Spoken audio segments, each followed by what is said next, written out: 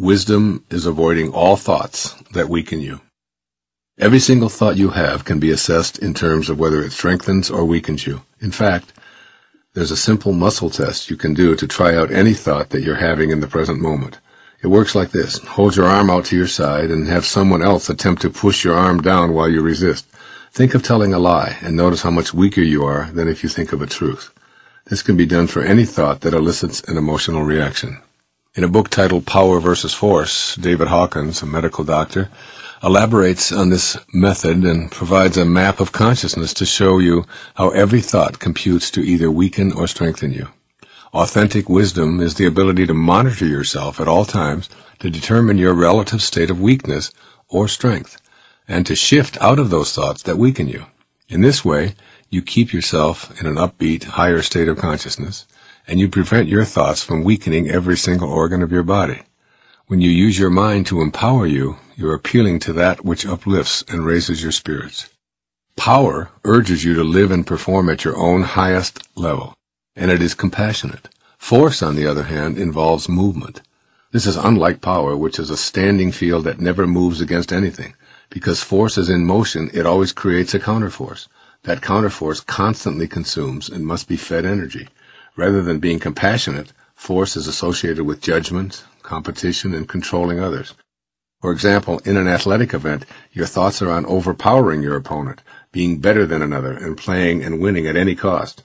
The entire muscular structure of your body is actually weakened because thoughts of force weaken you. On the other hand, if in the midst of an athletic event you can keep your thoughts on performing at your highest capacity, on using your inner strength to muster the energy to be as efficient as it's possible for you to be, and to have great respect for your God-given abilities, you will actually be empowering yourself.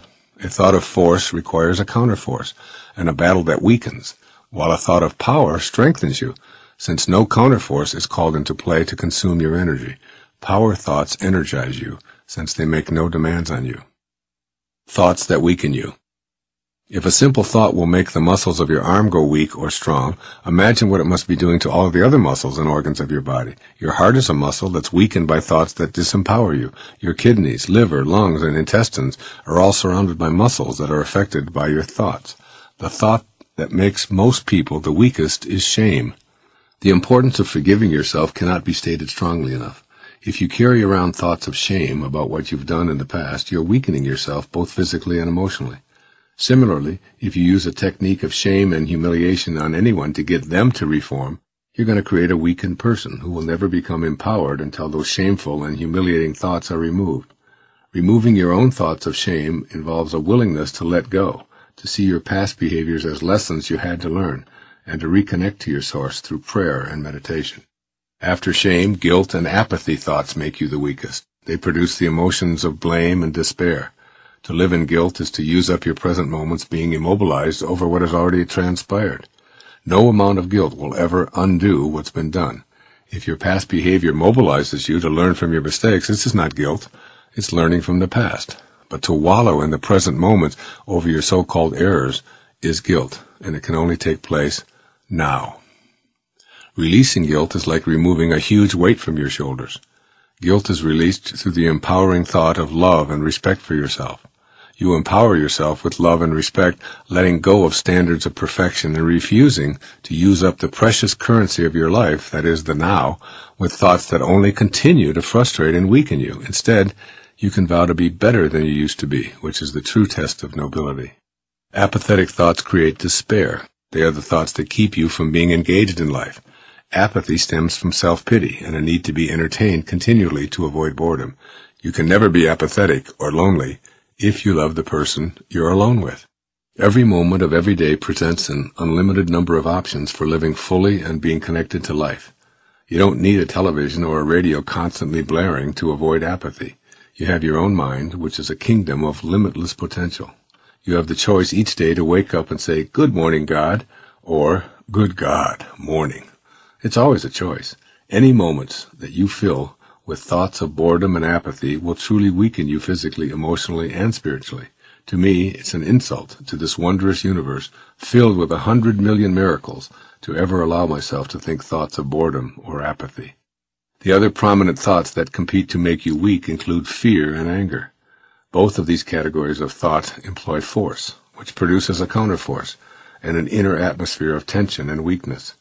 When you're afraid you've moved away from love, remember, perfect love casteth out all fear. What you fear, you resent, and ultimately begin to hate. Thus the dichotomy of hate and fear are at work within you, always weakening you.